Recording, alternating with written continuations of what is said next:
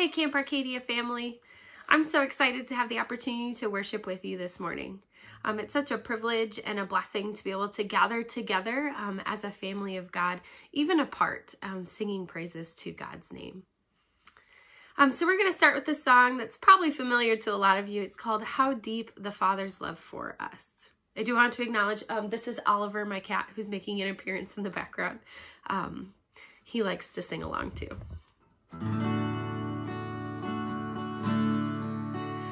How deep the Father's love for us, how vast beyond all measure, that He should give His only Son to make a wretch His treasure.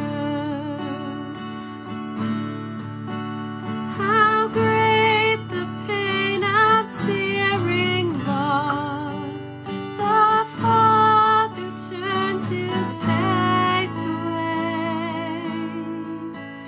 as wounds which more the chosen one bring many sons to glory.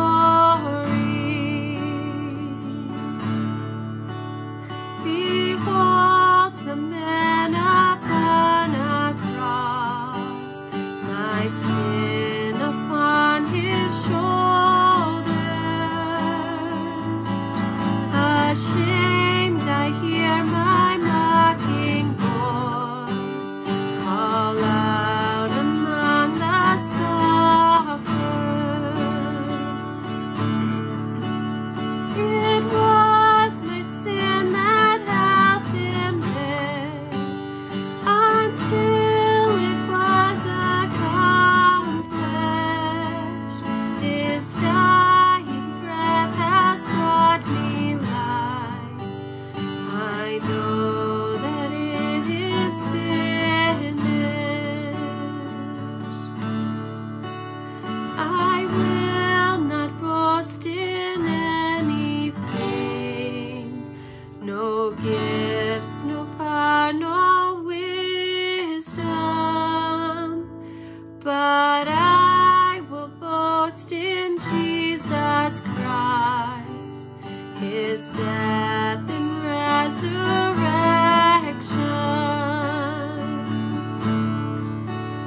Why should I gain from His reward? I cannot give an answer, but this I know with all my heart: His wounds have paid my ransom.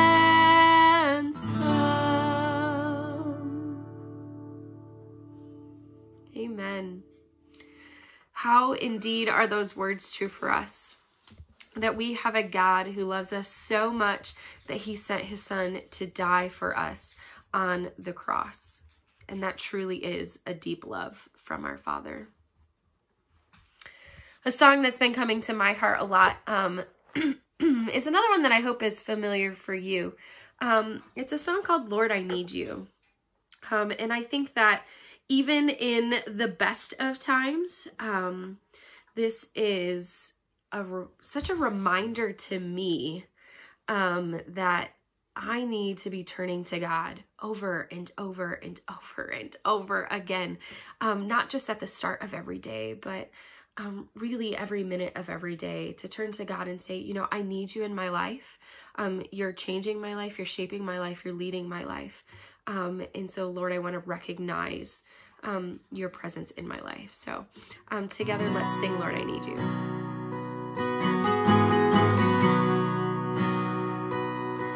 Lord, I confess, bowing here, I find my rest. Without you, I fall apart. You're the one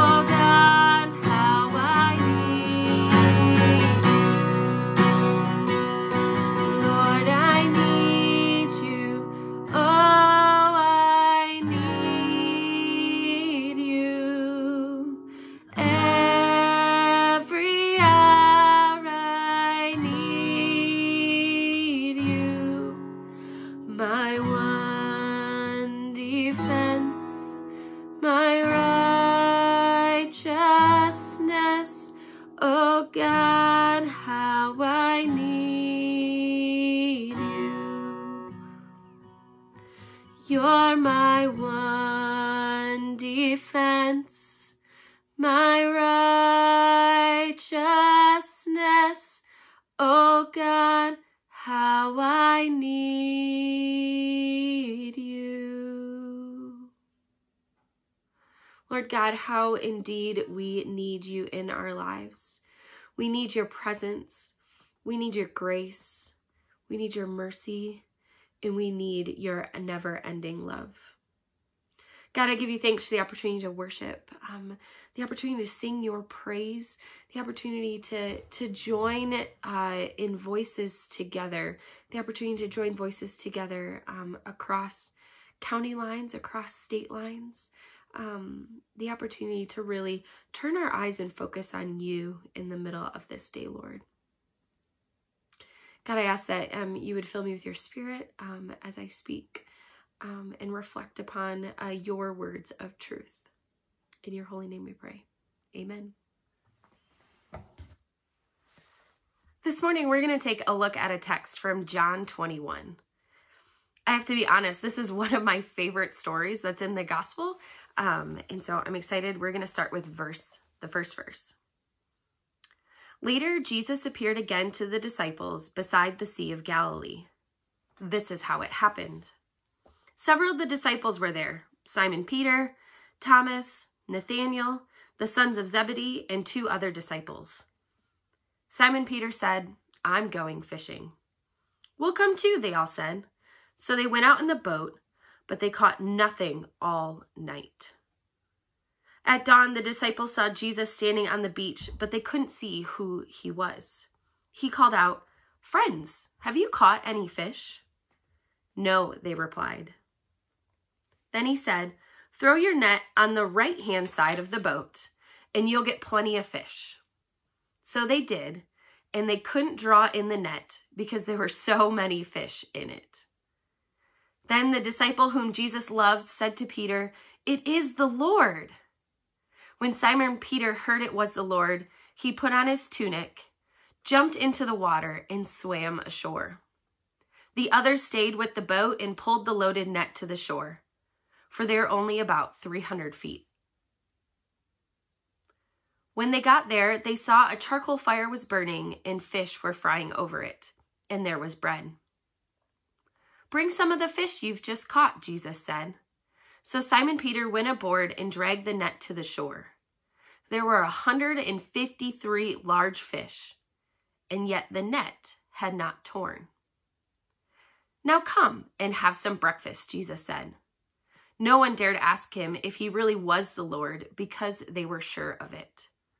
Then Jesus served them the bread and the fish, and this is the 3rd time Jesus had appeared to his disciples since he had been raised from the dead.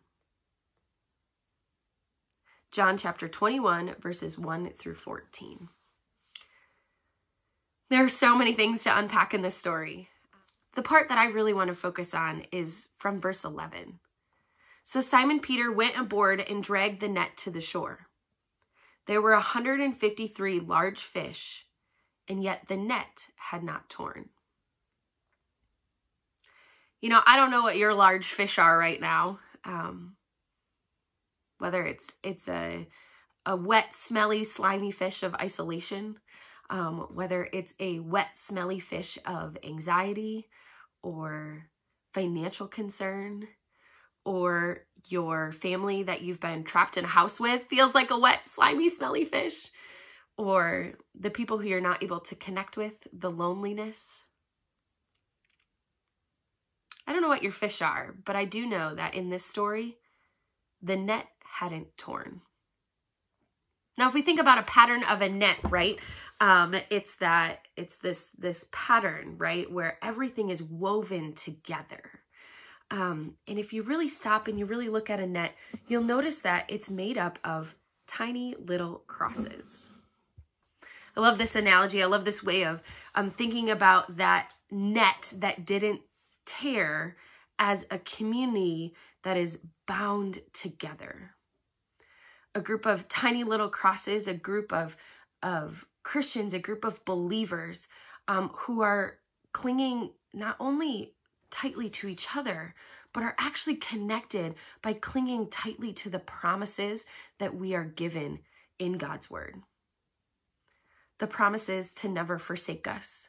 The promises to walk with us through the valley of the shadow of death. The promises to be with us in the highs and lows of our life.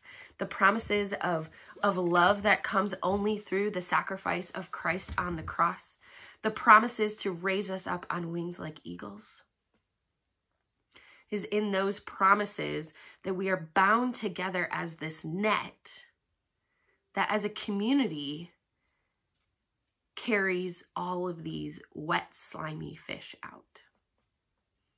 So I don't know what your 153 are, but I hope and pray that as you're trying to drag those 153 wet, slimy fish around, that you know that you're in community, that you know that you are held together through the promises of Christ, that you know that you have a connect with people, whether it's your neighbor, whether it's your family through Camp Arcadia, and that you know that you can reach out to this community that is bound together in Christ to feel connected and to know that you're not alone as we carry around some of these challenges. It's also my hope and prayer that in this net of community that isn't torn, that you feel free from those fish, that you feel the freedom in Christ, that you feel his peace and his love as you cling to those promises that bind us together. So to close out our time of devotion together this morning, I would like to finish actually with a new song. It was a recently released song. It's called The Blessing. And it takes so many of those promises that were given in scripture, like what is repeated in the New Testament. The Lord bless you and keep you, make his face shine upon you. The blessing that we frequently hear at the end of a worship service as we depart the physical walls of the church and walk out into the world to be God's missionaries. And this song has just really been on my heart a lot as I think about the words and as I think about the lyrics, as I think about really speaking these words in prayer over another person. And so what I'm going to invite you to do is in the comment section of this video, I'm going to ask that you type in the names of the people in your household who you would like to pray for. So for example, if I were to type in there, I would say Jess, because I am the person in my household. If the May family were watching, they would type in Chip, Sarah, Charlie, Kate, and Grace. And what we're going to ask you to do is that you type that in, and then the person who comments before you is the person or the family that we're going to ask you to pray for today, to really truly sing this song of blessing over them as you worship together with us. So the first person who comments, you don't have anybody in front of you, and so I'm going to invite you to pray for the Camp Arcadia management team. So that's Chip, that's Rachel, that's Taryn, that's Tyler, that's Franco, and that's myself. So that's the 6 of us who I would love to invite you to be praying for as you sing this song of blessing. I'm going to be leading it on the keyboard this morning, and so I invite you to join along in singing with us. Lord bless you and keep you. Make his face shine upon you, be gracious to you. Lord, turn his face toward you and give you peace.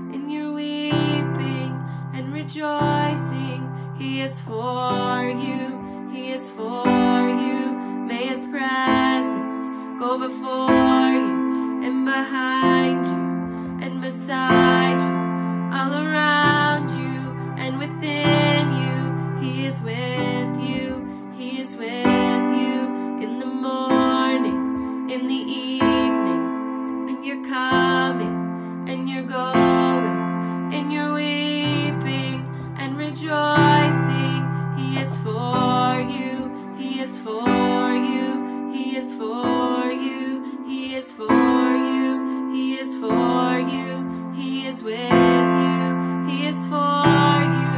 He is for you. He is with you. He is with you. May his presence go before you and behind you and beside you, all around you and within you. He is with you. He is with you in the morning, in the evening, and you're coming and you're going and you're weeping and rejoicing. He is for you. He is for you. May his presence go before you and behind you and beside you, all around you and within you. He is with you. He is with you. He is with you.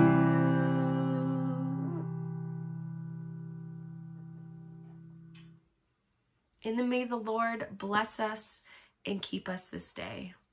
Amen. Thanks for worshiping with us, Camp Arcadia. We are so blessed that when we gather together, the Lord gathers with us. Have a great rest of your day.